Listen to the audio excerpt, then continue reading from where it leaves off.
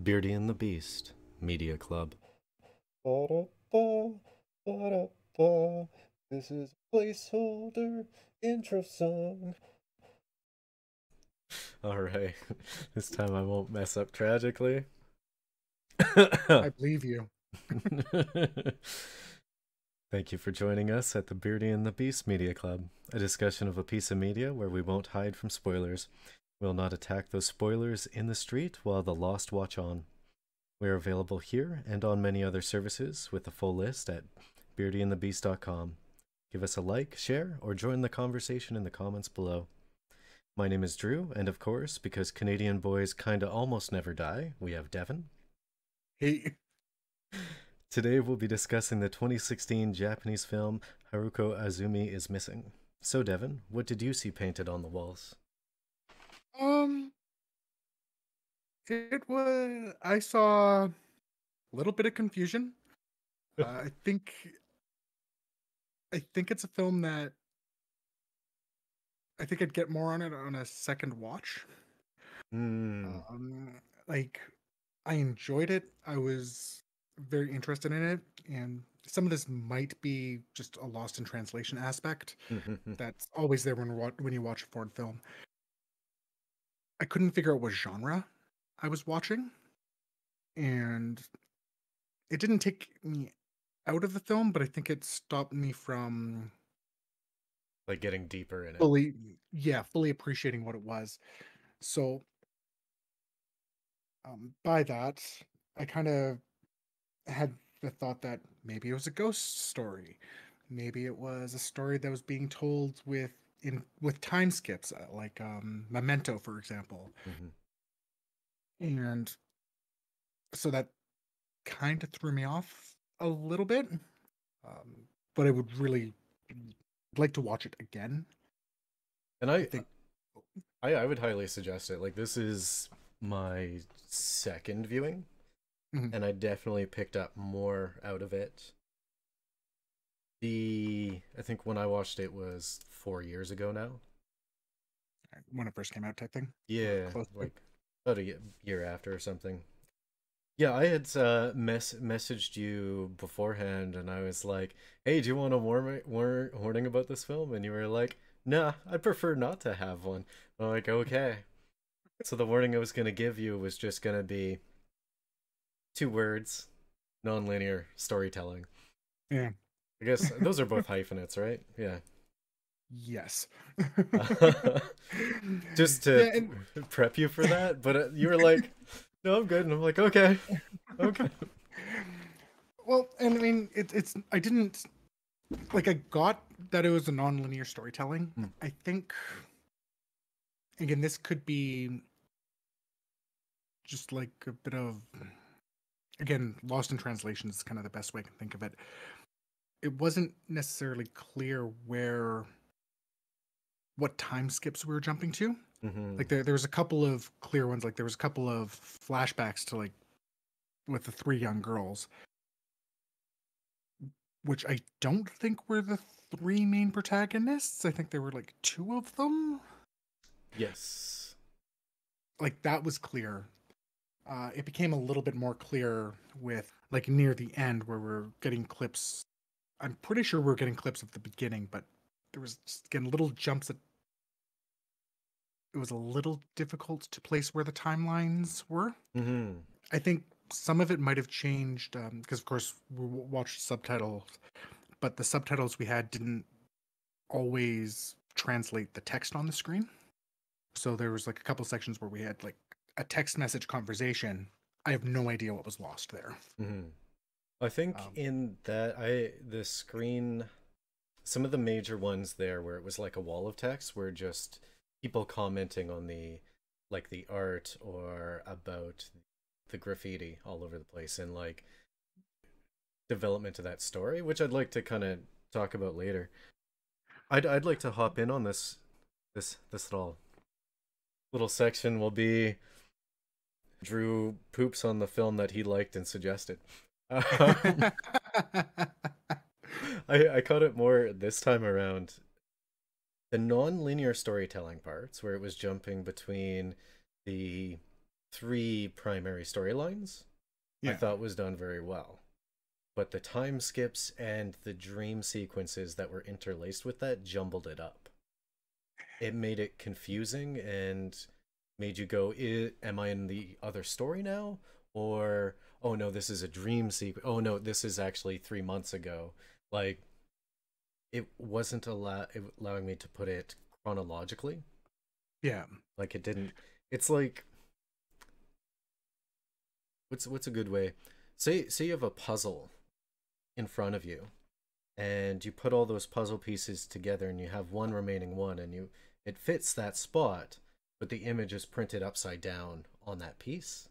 Yeah. When you put it on the puzzle, it's supposed to be there, but it just does not seem right. Yeah, and to play on that a little bit, like with that, it's like they did a couple things fairly good. Like, there were scenes that was clearly I've seen this place before. I'm thinking of a couple of places where they were doing the tagging. Mm. When he first Yeah. did the enjoy and stuff like that. It's like, okay, I recognize this place, and like I was expecting to go back there. Like, there's a spot where they had like a broken wall when they were tagging, and I expected to go back there and find something happening there. And we kind of did, but again, not in a way that I could tell what the timeline of it was. So it kind of left a little bit of broken messaging in my mind. I'm like, is she actually missing, or was that a poster from years ago when she had gone missing and then was found? Like, I think that part was purposeful. mhm. Keeping it like, especially when they introduce Soga, and you're like, oh, this guy's a creep, like, it, making you wonder, like, was she did she die? Did she wander off? Did she swim into the ocean? Did she get murdered by some creepo? But I think the underlying foundation of what you're saying, like, the structure of the places didn't have clear signs of where it was chronologically speaking. Yeah, exactly.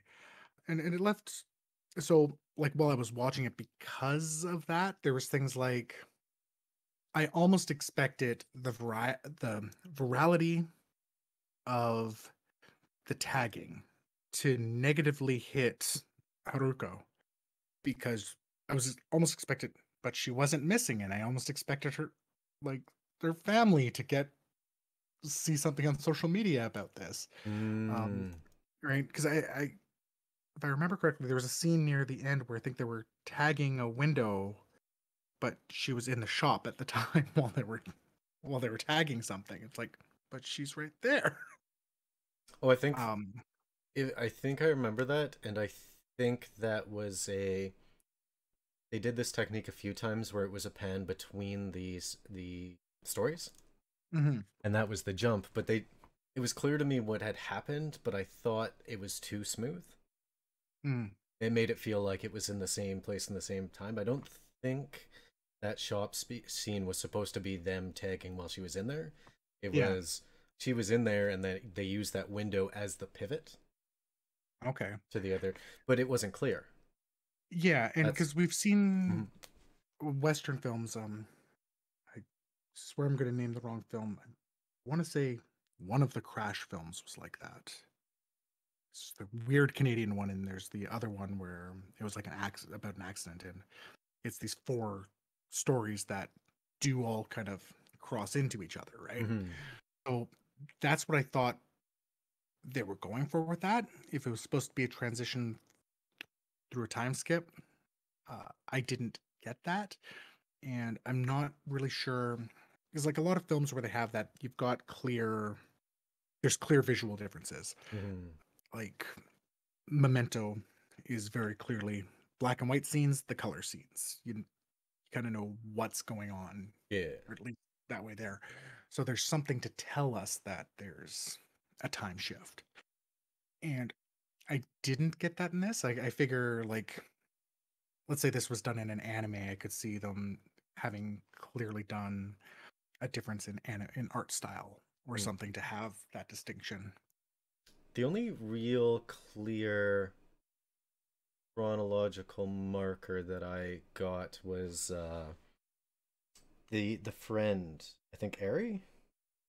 He was the co-worker of Aina and the old friend of Haruko.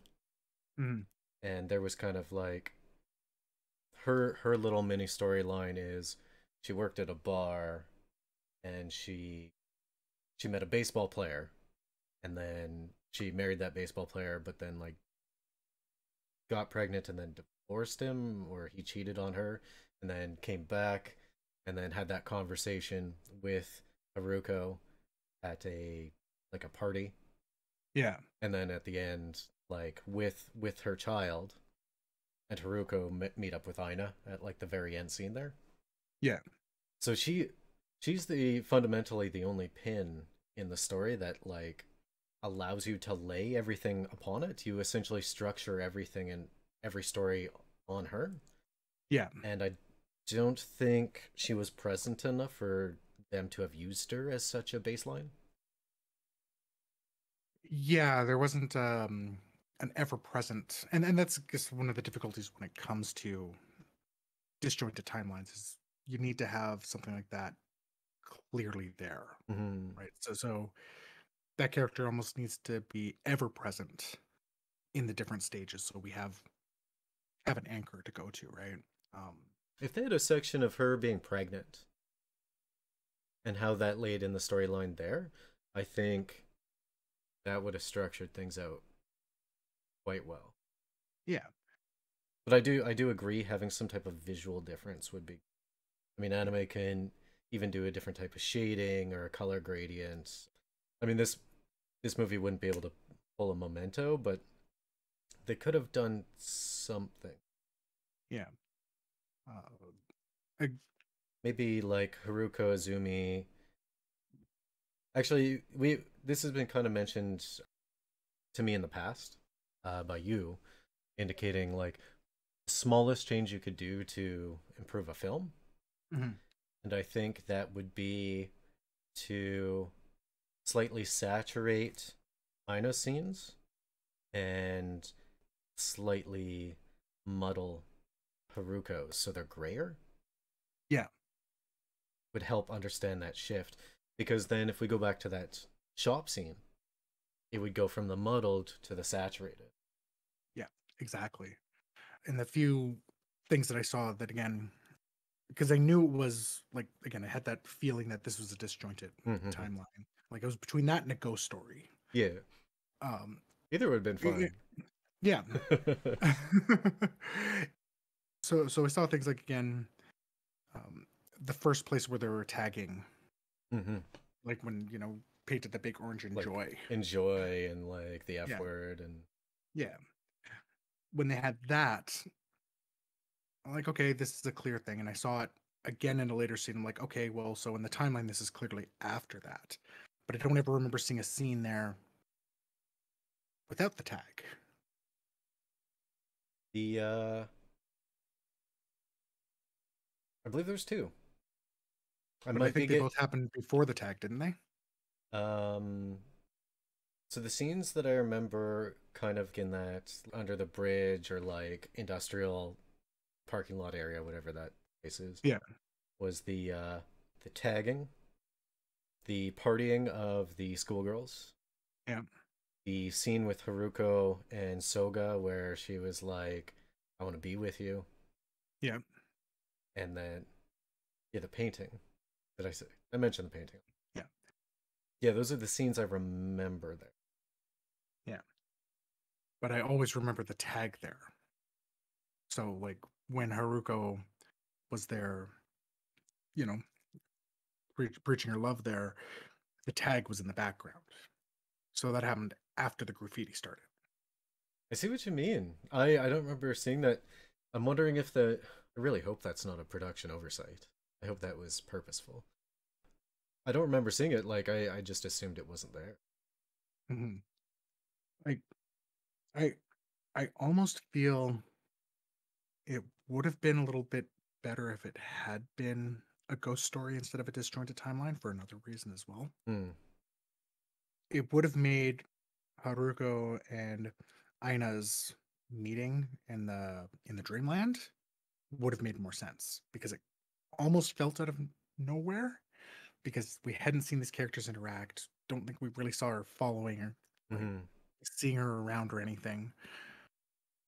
And it would have made more sense for her to kind of just be there, and then be seen afterwards. And I guess there's a kind of underlying thought question left that Azumi is more directly tied to the gangs, is the only other thing I could kind of think of.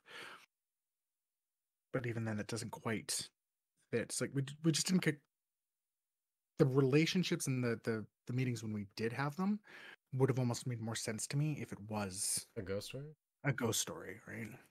But I mean, And I if you watch this, we could definitely, like, on a rewatch, totally do this. Like, Haruko Azumi is missing as a ghost story, Mhm. much in the way that I watch. My neighbor Totoro is a ghost story. That's how I watch it. Yeah. The the prequels are Darth Jar Jar. Yeah. No, I think it would be more interesting that way, and it actually. I'm wondering if this was a directorial decision and a writing decision to keep you guessing. Mhm. I'm wondering if you're being put in the place that you're supposed to be. As Yeah. in, do we want to make this more.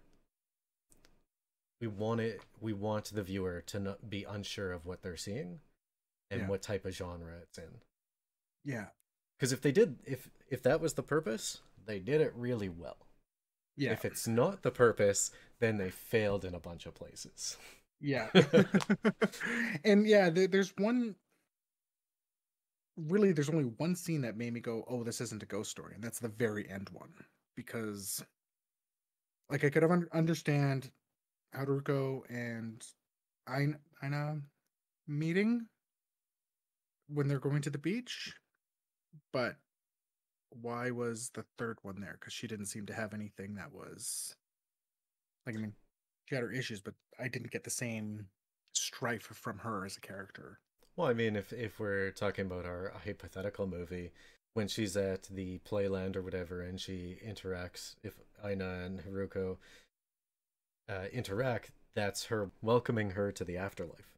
Right. The issue with it is, what was the third person? Like, the names are Oh, was Ari and the daughter, they wouldn't have been dead in it, and that's where it kind of falls apart. I'm just yeah, saying, the ending seems rushed. yeah. I believe this is a novel adaptation, Hmm. so I mean that, as we know, books and movies. But it seems like they just tried to tie everything up too quickly. I mean, we've talked about Japanese storytelling a lot, how it's very back end heavy. Hmm. It ramps up very slowly and then kind of spikes and then drops almost immediately, if it even drops. Yeah. Um, but it didn't seem the case here. It definitely seemed like just trying to tie up everything it could as quickly as possible. And I mean, it did in some aspects. Hmm. What are the names? Manabu and Yukio Tagashi, the Yeah. two boys that were with Aina. Their storyline was very clear. Yeah. Had to be like a beginning, a middle, and an end. Yeah. Aina's, I guess you could see the same. Haruko's kind of, yeah. There's an there is an etherealness to Haruko Azumi's storyline that Yeah. really does give it that ghost feel. Yeah. Like, she's literally got no interaction except for the one place where you're pretty sure one's gonna, you know, off herself when she steps in. Even the idea of, oh no, the whole Japanese girls never die thing, right? It's like, wouldn't you, like, it was just that, wouldn't you imagine that all of these missing people, they're actually just fine, right? Again, it's that etherealness. And yeah, it makes me wonder, like, I think I almost, like, I would have had the same questions, but I almost would have been a little happier if it had ended pretty much right after those two characters met at Dreamland. Mm-hmm. Like the idea of going to the beach is fine, but again, you need something else to tie those characters in. Well, what I was wondering is if this was calling back to, I think it's called Johatsu, the people in Japan who just like disappear without a trace. Mm-hmm. I mean, half the time it's to escape debt, but it's just like people who purposefully vanish from their established lives without a trace. Mm-hmm. So I was wondering if it was calling to that, but then the whole line on it about like women being pressed in their lives and their situations and finding power within themselves, that wouldn't work alongside the Juhatsu because that Mm-hmm. would be like a fight versus flight situation. Yeah. To vanish like that would be flight. Hmm. There's definitely this odd puzzle piece here, and that's what Yeah. confuses me about the film. Yeah. Because that was another thought that I thought, that concept, just the I'm just going to disappear myself. Mm-hmm. I I thought that as a possibility as well. And again, it would have needed something else for it to be that. So wasn't quite sure how they were going with that. If it was that going missing, Mm-hmm. I almost would have expected a scene of, you know, Haruko being told to go get the toilet paper again, and just a scene with her not there. Mm. Right? Even something like that would have been, it was that whole, yep, just gone out to get some smokes. Well, in our imaginary hypothetical ghost movie, there shouldn't have been any interaction about the toilet paper. Mm-hmm. it should There should have been no interaction between Haruko Azumi and her family. I assume they were. Yeah.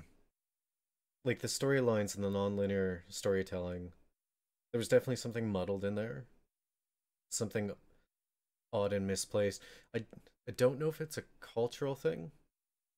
I think it might have been just a series of oversights, but what I think they did well was kind of some of the little tidbits, non-direct storytelling. Mm-hmm. For instance, my one of my favorite ones was the like it starts up with a poster missing high school student. Yeah. And then of course, like in my head canon for this entire movie, the reason why there was this girl gang of schoolgirls that were just absolutely trouncing men in the street was them taking back power from type of people who would like abduct this high school girl. Yeah. And then how that interacts in with the story itself. The other thing I liked was the whole like let's go to the sea thing between Azumi and Soga, and they're staring at that picture.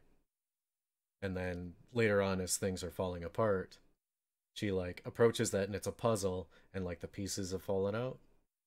I really liked that too, actually. Yeah, That was a nice touch. it was yeah, it was like the cherry on the sundae there. Mm-hmm. And then as far as the sea concept, it being clear in that final like car scene that they were going to the sea, but they were like doing it for themselves. Yeah. Effectively, the three independent women and this child, Yeah. which I mean, given the context of the film, it's probably a little girl. Yeah. Well, I mean, that's another thing though that muddled it for me, Mm. because I liked the tie-in of going to going to the sea. That made perfect sense to me. Mm-hmm. At the same time, it goes into my head again. It's like, okay, so is this supposed to be the afterlife again? Because that in Western media, that would have almost been what you've seen. We did Requiem Mm. before, and that's pretty much exactly how it. That was a big part of the ending, them going back to the boardwalk. Mm-hmm. So that's the feeling I got, and then the confusion. It should almost, you know what? It should have almost been a continuation of the dream sequence. Mm-hmm. It should have been the start at night. She burns the poster, goes into the film projection on the wall as they talk, and then they kind of do that thing where it's like, oh, it's day now somehow, and they walk towards the car, and all the people who are important to Aina are there, or at least have had major roles in her life up to this point. So you Yeah. have her coworker who gave her the dream to become a nail aesthetician, Yeah. and then this person who she's never met, but she knows the details of her face so intrinsically. Yeah. That would have been a nice little touch. But the only thing I can assume is that I think that's the English name of the film. Japanese Girls Never Die. Like Yeah. I don't think these characters are dead. There's Even the title does that though, because that title, actually either title, kind of does this.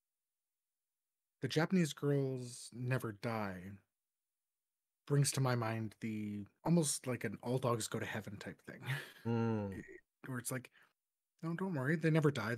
They're in a better place. They're happier, right? And when that line is actually uttered in the movie, that's actually what they say. Don't worry, all these missing girls, they're not dead. They're just in a better place. gives you this idea of like Schrodinger's Japanese girl. Yeah. Is she dead or alive? I guess. And honestly, we're pro. I feel like we're exactly where the filmmaker wants us to be, having this contemplation of whether or not Haruko Azumi is missing, and because we're looking at this with a more analytical point of view, the inconsistencies are what are preventing us from having a conversation of no, she's totally alive, dude. The inclusion of Ari and the daughter, I think it's Ari anyway. I might be using the wrong. I think Um, it's an A. Aina. no, Aina. Aino's the young girl. Ari's Oh, the friend and coworker that has the uh, daughter. oh, right. Yeah, I she's the thought one it was who married the baseball player and had a I thought three names were that there's Azumi, Aina, and Hitomi. Hitomi. I think Hitomi was the third friend of Azumi and Ari, the one Mm, that Soga was asking about, and then went, "Hey, she moved away." right. Okay. Right.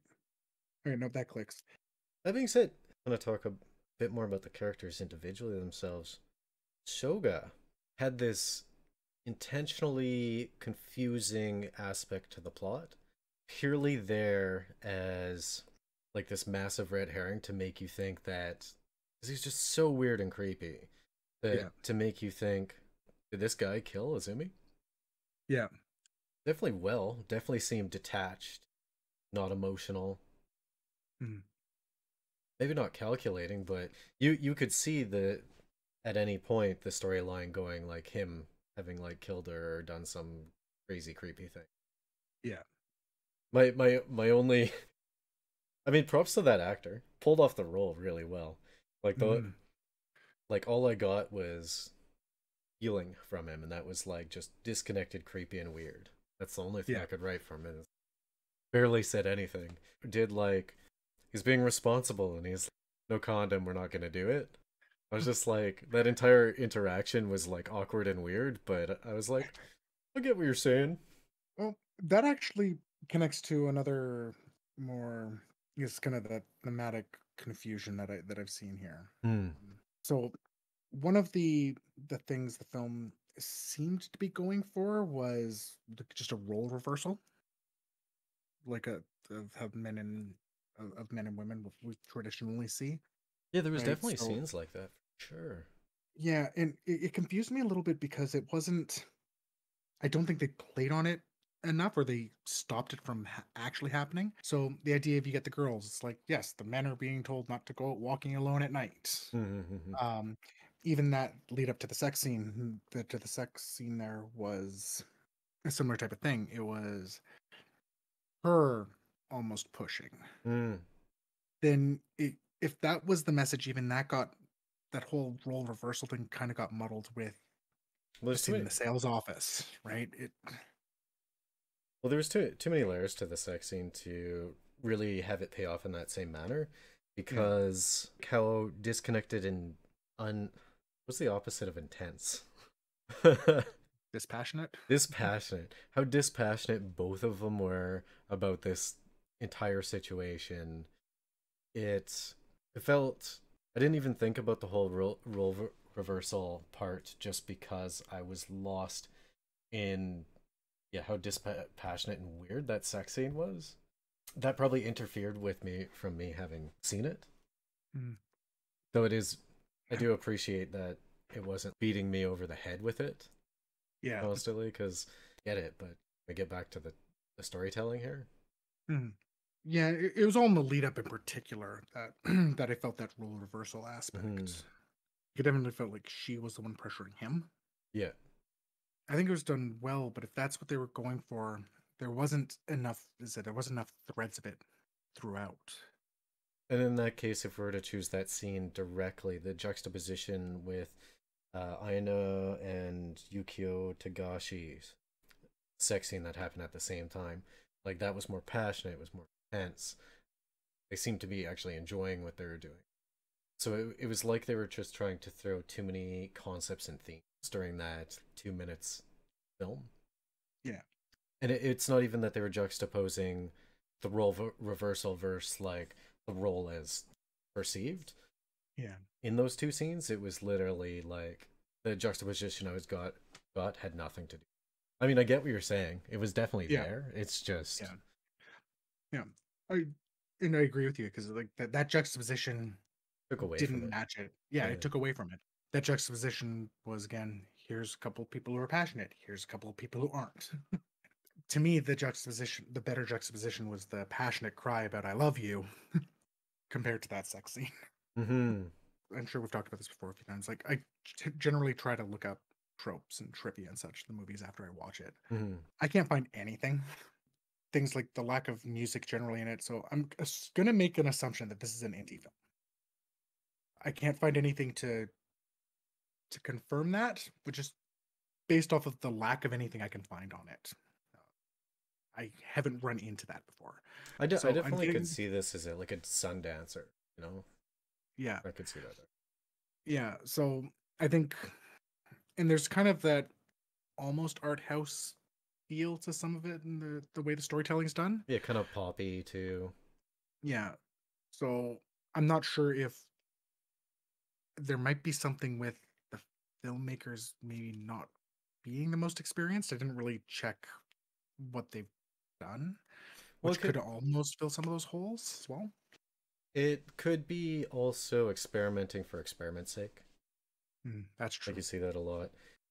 If we were to segment this into each feature of it, I think individually they would all do well. Hmm. So, like we've already mentioned that the nonlinear storytelling itself was fine, and then separate from that, if the objective was for it to have you guessing what it was thematically constantly, then that was fine and it achieved what it did. If we were to talk about role reversals and discovering oneself and finding power, like it would also have done that fine as well. Yeah. But and there's a few other aspects, but when you start laying them on top, I wouldn't say it's sloppy. I would say discordant. Yeah, discordance. Yeah, it's why in the back of my mind I'm almost going with again just that idea of inexperienced. Like I definitely felt that everyone in the film knew what they were trying to do. Nothing felt out of place in that regards. It was just inexperienced is almost what I want to say because it was just missing that there was something in the mix that was missing. Mm-hmm. It's the idea of I know I'm painting something red versus I know I'm versus I know I'm painting something scarlet. Mm. At a glance, it looks the same, but if you know, you're gonna know. You just need that little bit of that little slight different pigmentation to make it come together. How it's actually being envisioned. And that's what I felt was there. It's almost like yeah, it's just like an ingredient was missing, and I'm not quite convinced it was deliberate. Right? I think the idea of the ambiguity of what we're talking about overall is accurate. Just I think they got the intended effect, but almost stumbled upon it and supposed to actually The way that you can easily tell that something is odd here is that we're talking about the filmmaking and the themes and not the characters and how they interact with them directly. So what I Mhm. mean is we have this outline of a film in our heads, how we perceived it and that sort of thing. And then on top of that, we're laying these characters, just Mhm. paper dolls on this scene that was put on and how it fits within this. I don't know if I'm describing that well, but it's just something odd, something weird. And I mean, I can theorize until the cows come home. I think we put out a few good ideas as far as Yeah. that goes. The office worker sure did piss me off, though. What was really interesting to me before we kind of get into it is the female coworker who was marrying the Frenchman. Mhm. They had talked down about this lady so many times. Maybe that was Ari. I think that might be. Okay. So I was in a weird place while watching this film, so if Yeah. I got the names wrong, I got the right wrong. Feel free You would never to do something like that. no feel free to do a takedown of me in the comments. Uh yeah, whole different film. But their reaction when finding out that this person they had made fun of so many times was like marrying a Frenchman and like moving to Africa. I thought it was super hilarious because these are supposed to be like well-to-do and obviously sexist businessmen doing their well-to-do sexist businessmen things. But as I understand it, there's a type of pedestalness that is put on the French from the Japanese Yeah. to the point where like there's programs for people who have gone to visit France and were so disappointed with by what they had experienced, they have to actually go through this as if it was like a form of very mild PTSD because they were let down that bad. But anyways, I just them knowing that little thing, I don't know if it's still knowing that was a thing in the past. Just knowing that little bit and how much that enhanced the reaction. So there was a little cultural bit there. Yeah. While But while I didn't know the whole cultural bit of that, they did mention something. It's like, yeah, no, they like the French. Like I think she mentioned that. Yeah, I like the French. Like, which is nice because from the international side, if you again, lost in translation is a big thing that can happen in these mm, types of films. So just having that little bit of cultural explanation, mm, or at least character explanation, barring that, it was a nice touch, and it was really it was a nice slap in the face to them. I didn't notice the first time around, but like after they had told her that like she had should dress more feminine, Yeah, and then in like there's only four scenes with them, I think. But after that occurrence, in the I think it was the second scene with them, she was wearing a skirt. yeah. I was like, Azumi, no. And then the I think technically the fourth scene with them, she was wearing pants again, Yeah, and I was just like, yes, freaking don't have to listen to those jerkwads. And I didn't realize at first, but she had a dream sequence where the gang of schoolgirls were beating up her coworkers, her bosses there. yeah.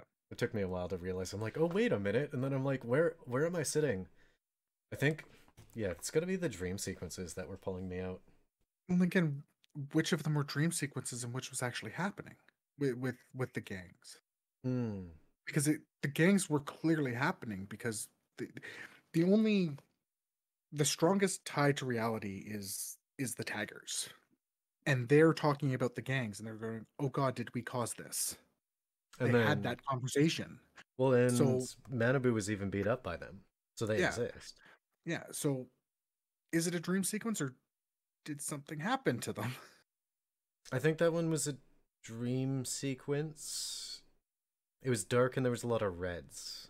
I think that was part of it. Mm, Like visually, I could tell. I could be wrong, yeah, but even then, there was daytime. What could only be construed as dream sequences. So Manabu was staring at the graffiti and like saw her face, saw yeah, Azumi's face. And then, of course, the schoolgirls at the end when they were doing finger guns at the police and the police were falling over. Like the police aren't gonna do that. yeah, Like they were wielding real guns. yeah. That that scene, I'm kind of like, It was, I it was I don't. fun. It was fun, but I'm like, I don't know what's happening here, and it could be that I missed the idea of dream sequence. Like, I honestly don't think I realized. I think you're seeing more dream sequences than I did, Hmm. right? So, like, the only one that I immediately saw as a dream sequence was that final one, and then like and a couple of flashbacks. But I'm like, it threw me off because again, I didn't see quite the lead up to that police scene, Mm. right? Though I'm gonna step back to that possible ghost story feel. That Oh, I think I'm right about Eri. okay, I think Hiroko was the co-worker under the sexist boss. okay. Sorry to interrupt. I just need to No, put that that's out fine. there. Like that dream sequence at the very end, I actually almost saw that fitting in with my ghost story theory again. Mm. The Japanese girls never die. They dead. See, if there was something in the story that what pulls me out of that, and it's the only little piece of it, is Eri. Mm, Why is she there in that car? yeah, yeah. She's the biggest mystery. And that's why, like, it all comes down to her having just needed a more stable and full part in the movie. Yeah, Would have yeah. pulled it all together. And unfortunately, she would have had to die at the end. Oh, Oh, she's the one who left the country, isn't she? Remember they talked about getting pregnant and leaving the country. hmm. What if she never actually came back? She's another one of the missing girls. Oh, okay. I get what you're saying. Jeepers. Because, all right, I'm not 100% certain which of the characters we're talking to when they flash back to being kids in that one scene. I think that's not Haruko. That's the other two, right? So you have it is Azumi, it is Eri, and it is the girl that Soba wanted, which was Hitomi. Okay, because one of them, because in that flashback they were talking about, it sounded like their family died, and they said, why can't I just be in there with her, be in the grave with them? Oh my god, I just thought of something. Yep. So the interaction between Soba and Azumi. Hmm. Soba goes, "What happened to Hitomi?" And Azumi was like, "Yeah, she left. She moved away. She's no longer here." So if we were to make this entire thing into a ghost story, yeah, I'm gonna lay it out. We're going rogue here. Yeah. We're going rogue here because something's weird about this story, and I need it to make sense in my head right now. Hitomi's missing. She was the high school girl that went missing. That sparked the girl gang.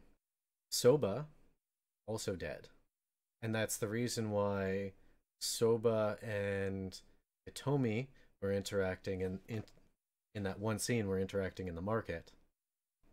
Don't think anyone else interacts with Soba. Yeah, I can't remember anything clear. Okay. So if Azumi dies, then the dream sequences and the seeing her face make a whole lot of sense. I'm still trying to fit in Eri because there wasn't anything indicating that her and her daughter died, but there might be a piece. This is where I thought Eri was Hitomi, so I think that kind of lays on this as well. 'Cause she matched her best. I feel it's, again, it could have just been that she. Yeah, I thought that she was the one who moved away for a moment Because because that as soon as you that clicks mentioned, best for me. yeah, as soon as you mentioned ghost stories, the first thing that came to my head was that convertible was the boat where the river Styx, Yeah, and Eri would have been the Tolman. yeah, But I mean, that's not the reference they were giving, but that's the first yeah. thing in mind. But the only thing that falls out there is Eri, and I think like on another watch we could put it in. Maybe this is just a ghost story, and like half the cast are dead. And When does that mean that the policemen shot all the schoolgirls, and it went directly from them being confronted into an afterlife sequence? that's what I'm thinking. So like you don't 'Cause see all of them. a sudden, I mean, Yeah. because again, that was the clearest spot to me of it feeling dreamy. because it felt very realistic, and then they did they Yeah. were copying the cartoon, and it was immediately dreamy. I actually Like, remember that scene completely differently than what had happened. Hmm. I remember them reversed, Mm. as in they came out and then they pulled out the finger guns and then it went into the cartoon sequence. Oh, okay. But it was the same video, like the same version. So I know that did not change. Yeah. Yeah, I think that's what they're going for. So I can't quite remember, maybe you noticed it, when the policeman put up the second replacing the missing persons poster. Did we actually see who's on that poster? Oh, are we wondering if it's Ina or Eri? Yeah, that's exactly what I'm wondering.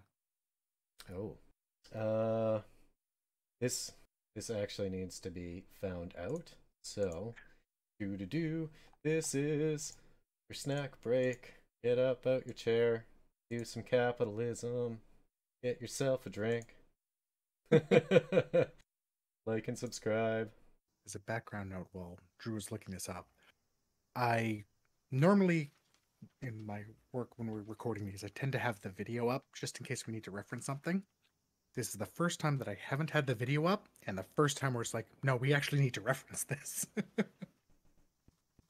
It's not clear. Two people on that poster. Is Hmm. that the is that the is that the coworker? Wait, That's the coworker. that looks like the coworker. Oh, are all the women in this film dead? I I think they might be. Is this a ghost story? Question mark. I think they might be. And there's two people on that poster. One of them is wearing like a plaid schoolgirl style dress. Yeah. I think I saw that. And we know that Hiroko, at least at work, doesn't wear dresses. Doesn't mean she can't in her private life. I watched it like a dozen times. Based to my screen, I couldn't tell. Yeah. I think this is the biggest. Remember I was talking about earlier, it's like it would have been nice to see what these text messages were. Hmm. Because like there was actually a text message conversation that wasn't in the translation, that in the subtitles that we were seeing. I want to. There's names on that poster. What that scene does show is that the police officer seems more upset about his ice cream bar or his popsicle than it's about putting up a picture for missing girls. Yeah. With that being said, like, just look at the state of that board. I mean, somebody did lose their cat. Yeah. We'll have to ponder about this. We might have to put this on the in-person revisit sort of thing. Get the hookah out and just hang out and watch this thing and actually do like a live theory crafting on it.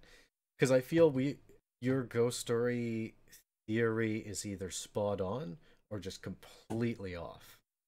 Mm-hmm. You're like, you've either nailed it on the head or you're completely wrong. Yeah. And I need to know. One of the things I would have liked if the women in this film had gained strength or found strength within them or any of those tropes. Mm. Because they were pretty much just lost, aimless, and then they just existed. They didn't find themselves. The closest was probably Aina. But did she die? If she died, that throws it all out the window. Because that conversation, how come you're here? I came to die. Why must you die? Them not finding themselves makes more sense if this is a ghost story. Okay. I get what you're saying. I get what you're putting down. I think everything is leading So just to that for me. So then that means this film is just a whole bunch of sexism and then the girls die. That's this film in a sentence. That being said, you know what? I actually really like this movie. As discordant as I think it is at this point in time. And I tell you, it makes less sense to me on my second watching. I would definitely give this one 5 violent schoolgirl gang members out of a potential 8. Yeah, I like that. It's definitely above average. I think there's, again, some holes that we're we may have actually patched here as we're talking about this Or that prevent it from being that little bit higher. or we might have fallen down a hole and missed the point completely. That is true, but I don't mind some theory crafting. I think this is our most theory craft video that we've done. Like, I know we've done little hit bits here, but Well, that's part of the problem with the film, though, yeah, because we're or talking about again, the themes and not the characters. well, that's not necessarily an issue though, right? Yes, Like, I there's a lot of indie films where it's about the themes. The characters are the vehicles. brushstrokes, Yeah, right? They're the brushstrokes. They're not what you're supposed to be talking about with the film. I guess. I would like to quickly go through the characters, at least just a general thing for this cast. Yeah, sure. Well casted. I Very. think everyone suited their parts. Everyone acted well. It's It was believable. Like, it was believable, and even like Yukio Tagashi, who was your like, if we were to do like a anime trope, he was your like exuberant one who was always overreacting. Did that well, but still within a realistic manner. yeah, Manabu was definitely just kind of lost and going with the flow, and kind of like that closet manipulator. yep. Like he was just as bad to Aina as Yukio was. Haruko Azumi, 100% typecast, 100% perfect cast. Even her facial structure suited this movie. Yeah. Like something about her eyes, that kind of like deep set, lost. I wouldn't say downtrodden. That's not the or beaten. Maybe not something so severe, but there's something There about her were facial expression that you could tell what the character was feeling, what they're supposed to be feeling clearly, just by how she was holding her face. So, yeah. and I mean, couldn't expect any less from the actress that also plays Megumi from the live action Ronan Kenshin movies. Oh, does she? Yeah, I just saw that and I it was a cool thing. I haven't seen them yet. That's awesome. I could see Uh, that. the first one was too many storylines in one movie. Mm, That kind of typical. Anyways, yeah. Yeah. um, yeah, casting was great. The acting is fantastic. Even like the main schoolgirl gang member, Hmm. you could tell that she was not only capable, but like could definitely take care of herself. And I might even put on one of her other movies onto our watch list called Rise of the Machine Girls. All right. That just sounds awesome. Yeah, so we might put that on there. Ooh, I haven't come into a Beardy and the Beast Media Club leaving more confused than when I've gone in before. Like at least with the Tale of Princess Kaguya, like we perfectly, in my opinion, summed it up and Yeah. established what the movie was trying to do and etc. Yeah. This has to be art housey, like you said. It's the only thing Yeah. that makes sense. Yeah. Something independent and experimental. Yeah. Like I said, again, fully enjoyed it. I definitely want to watch it again. Uh, and again, I do think that, yeah, I think the questions, I think the film was designed to make us question things. Hmm. If we're questioning it the right way, that's beside the point. Well, I mean, if it's art housey, then whatever way we question it is valid. Yeah. Big shrugs. I Yeah. guess with that, I guess I should probably wrap it up. Yeah. Yeah, I agree. Well, this has been the Beardy and the Beast Media Club. Join us next time where we discuss Cowboy Bebop knocking on heaven's door. If you like what we do, give us a like or a share. Otherwise, join in the conversation in the comments. Check out beardyandthebeast.com for all the places that we can be found. Other than that, campfires and scented candles. All ghost stories here. Yeah. Have a good one.